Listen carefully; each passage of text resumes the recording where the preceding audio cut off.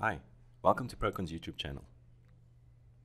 This video discusses the shear calculation for required and entered reinforcement in base. There are two sets of reinforcement in any design: the theoretical required reinforcement and the actual entered reinforcement. As with any concrete element design, you want to enter the amount of reinforcement that is as close as possible to the required amount. However, these two sets of reinforcement will in most cases be slightly different. Among the sets of results that base calculates are the various shear calculations.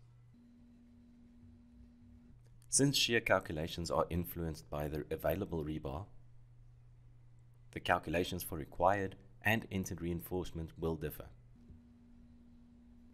Base includes the functionality to do the shear calculations based on either of the two sets of reinforcement.